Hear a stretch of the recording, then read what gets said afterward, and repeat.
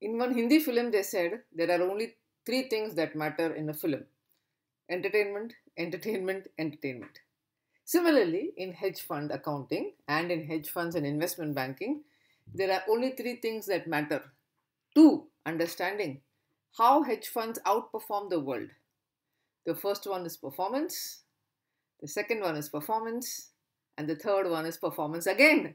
Hello, everybody, and welcome to my YouTube channel. I'm your learning partner, Sushila Hariharan. If you're interested in a career in fund accounting, corporate action, trade life cycle, and OTC derivatives, do subscribe to my YouTube channel and keep watching these videos because these are very helpful in helping you enhance your career skills as well as interviewing capabilities as you grow up the career ladder in a large investment bank or in a large hedge fund. When does a fund's NAV change? This video has been purely made because so many people have asked me this question on LinkedIn, on YouTube. Why does the NAV of a fund change so often? Okay, so let's understand what is the concept of an NAV. I've already uploaded a video on understanding what is the concept of an NAV. I've already told about how NAV is calculated, what are the factors that go into consideration. So now that we know that this is the NAV of a fund, let's try and explore under what circumstances the NAV changes. Successful investing is about managing risk and not avoiding it. These are the words from Benjamin Graham, considered to be one of the best investors in the history of stock markets across the world. And this is exactly the philosophy that hedge funds employ as well. They do not worry about avoiding risk. In fact, though the term is hedge funds, they hardly hedge all their positions. They always look to maximizing their returns and minimizing the risk, not avoiding the risk. So let's understand the concept of NAV, which stands for net asset value. As you already know, hedge funds operate on the concept of pooled funds. So the concept of an NAV exists for mutual funds that retail investors subscribe to. It also applies to unitized hedge funds that are set up as LLCs. Okay, so there are two types of hedge fund structures: one that are set up as partnerships. If they are set up as partnerships, then you have the investor allocation. If they're set up as a LLC, then they have unitized their allocations to every investor's contribution. The NAV is calculated at a fund value. Okay, it is also calculated at a unit value. Now, these are very important categorizations. Okay, so at a fund value, it shows the performance of the fund as a whole. At a unit value, it shows the returns to each and every investor depending upon the units that they have got in that specific hedge fund. So the NAV is an extremely complex calculation, not only because of the number of items that are calculated and taken into consideration, it's also complex because the accounting rules have to be followed. Many people wrongly assume that hedge funds are unregulated. In fact, these are one of the questions I often ask, that are hedge funds regulated? And they say no, they're unregulated. Look, literally hedge funds control almost 3 to 4% of global market swings. Okay, we cannot allow such a large entity to be unregulated. They do not have disclosures, unlike mutual funds which have daily disclosures, weekly disclosures, monthly disclosures. Hedge funds do have disclosures only to their partners, but not at a public scale, not on a public scale. They need certain regulations, approvals, etc. from the SEC, Securities Exchange Commission in the United States, and only after they're getting those permissions and approvals, they are allowed to invest. So hedge funds, in practices of best accounting principles and guidance, adhere to either IFRS and GAAP norms across the world, so that the accounting numbers are not fudged. There's no accounting forgery, and so on and so forth. In NAV is always measured in USD in the United States market, and INR and Indian markets, because we have to be able to explain why NAV changes on a daily basis. Let's go back to the understanding of what are hedge funds. As we know, investors in different colors and shades provide capital to the AMC, that's the asset management company. So why do investors give capital to the asset management company? So you understand, in corporate entities, the companies take money and they invest in land, building, plant, machinery, they build textiles, etc., etc. But in hedge funds, they are using the capital to give better returns on the capital employed. So you trust somebody with your money because of those three factors: performance, performance, performance. Okay, so as simple as that. So when investors give their capital to somebody who is considered to be better than them at investing, then obviously performance always matters. So now the capital flow has gone from multiple investors into the asset management company. The asset management company pools this capital. Okay, they pool this capital. Typically this is in a single currency. If it's in dual currency, then the currency risk conversion is generally borne by the investors. Okay, the asset management company then denominates all of them into a single currency. Let's say investor 1 has given $30,000 to the AMC, investor 2 has given $10,000 to the AMC, and investor 3 has given $20,000 to the AMC.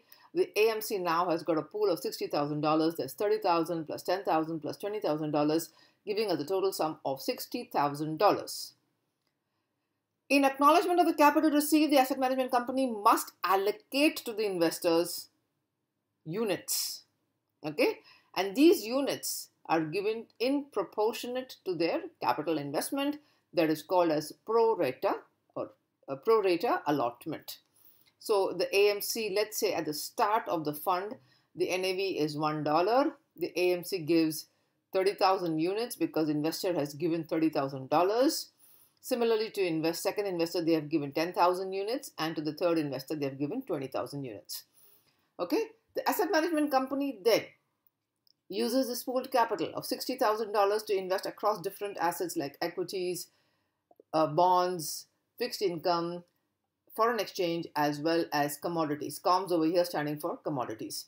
The job of the asset management company is to invest into multiple assets, into different strategies, depending upon what is mentioned in the private placement memorandum, that's the PPM, as to what would be the investing strategy of the asset management company. You have to be very clear about that, because then only you'll be able to understand whether the asset management company is investing in equities, foreign exchange, bonds, or commodities. Comms over here standing for commodities. The asset management company, at the time of taking in money from the capital and closing the fund, okay, so that's called as time T0. So they close the fund, they collect the capital, they close the fund. So they collect the capital during the period, like an IPO, during the period when it's open. They collect the capital from different investors. They close the fund. They allot the units to the different investors. At this point of time, the assets under management, AUM, okay, is $60,000, and the number of units issued is 60,000 units, because the NAV at time T0 is equal to 60,000. You can have any amount of NAV at this point of time. It doesn't matter. There is no rule in the United States which talks about what should be the beginning NAV at all. Equity. Let's take a look at some of the scenarios in which this NAV changes over a time span. Why would the portfolio value of this $60,000 change? Equity prices, as you know, are very, very volatile, and they would increase or decrease depending upon whether the markets are in a bull run or a bear run. If the markets are in a bullish run and the stock prices are going up, then the equity prices are also increasing. The portfolio has increased as well. A second situation is issuer has paid dividends to the investors. Issuer has done a spin-off, demerger, etc. Let's explore some of these examples under which NAV has changed. The portfolio value, let's say at time T0, the portfolio value is $60,000. There's a crazy bull run in the market. The price of all the stocks are going up. And at the end of 1 year, wow, this is really a rock star hedge fund manager, something like the one that we see in Billions on the OTT. At T1, the portfolio has increased from 60,000 to 90,000. So this is incredible performance, complete outperformance from time T0 to time T1. Let's assume that's just 1 year in the middle, okay? 1 month would be too aggressive. Let's assume there's 1 year in the middle, yeah? The fund value has increased dramatically because of the bull run. And the $60,000 has now become $90,000. So each of those investors now experience a change in the NAV of their fund. Dividend received from the portfolio, another example. The fund has bought 25,000 shares of KH Inc. Okay, and this company KH Inc. has announced a dividend of $1 per share. The hedge fund receives $25,000 as dividends. Now be extremely careful about this calculation. I've asked this question on my LinkedIn as well, as to what happens when you receive dividend from the investments that you've made. Okay, now you look back into your own personal experience. If you've bought a share, all right, and the share issuing company has announced a dividend, the dividend goes into your bank, okay, but the share price comes down to the same extent on the X date. If you've not noticed it, then go ahead. I mean, we've just completed earnings seasons in India, so you may not get much dividends anymore from now, but the next time around, when you have in August, September 2024, you'll have a lot of dividend announcements and credits into your bank account. Take a look at that, okay, as to what extent would the performance of the stock come down because of the dividend announcement. So let's remember these points. Fund has bought 25,000 shares of KH Inc. The company has announced a dividend of $1 per share. The hedge fund will receive $25,000 as dividends. Here, I'm not even asking you to calculate what is the dividend yield, etc., because that is only for, that's not an accounting procedure to follow at all. The dividend received on X date, the market price of the shares decrease. Okay, now this is a very important point to understand.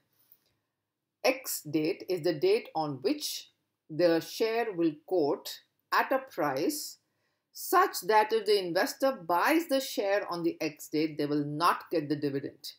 Okay, that's the meaning of X date. If you're having confusion about what is the X date, go back to the announcement of corporate actions and you'll understand what is the meaning of X date, because the corporate actions announcement will clearly tell you which is the record date and which is the X date.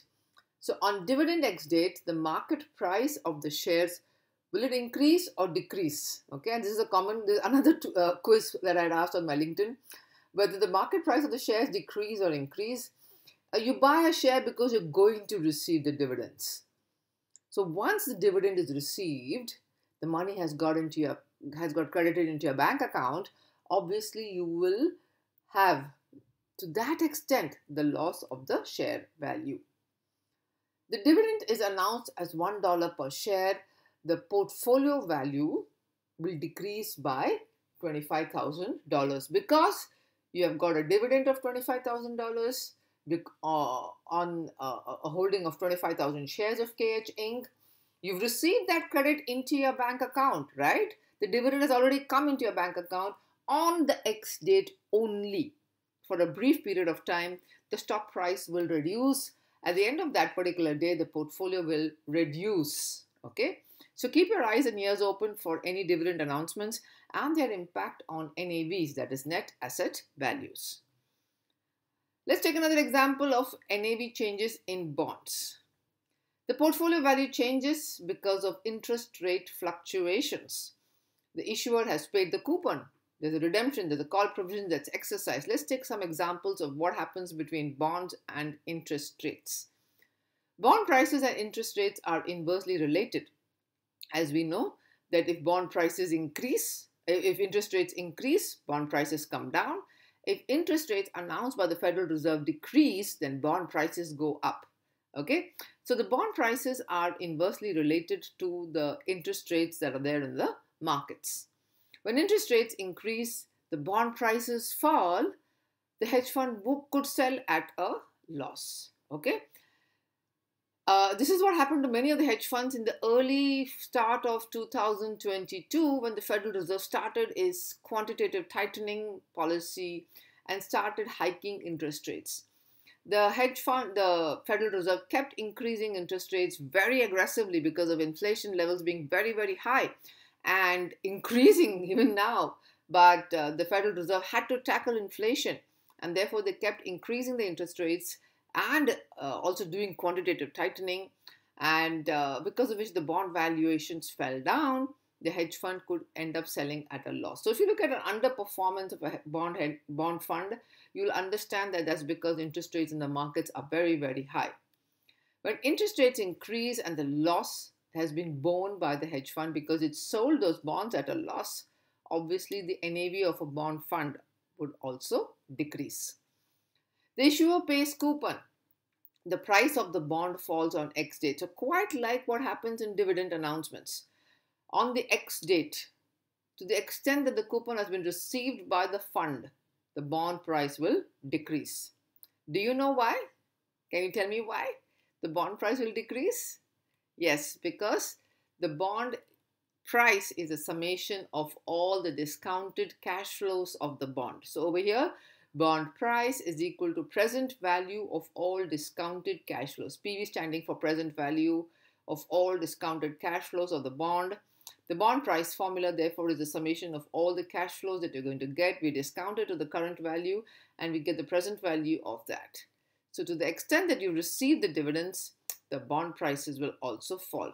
So like this, there are multiple events that take place in corporate actions which impact, and in non-corporate actions like just market performances, bull run, bear run, bull run in equities, bear run in equities, bull run in bonds, bear run in bonds, commodity prices spiking, foreign exchange volatility. All of them impact NAV in different ways. It's for us as associates and executives working in fund administration to keep a close tab on these global events that impact the NAV of the fund. Thank you so much for listening in.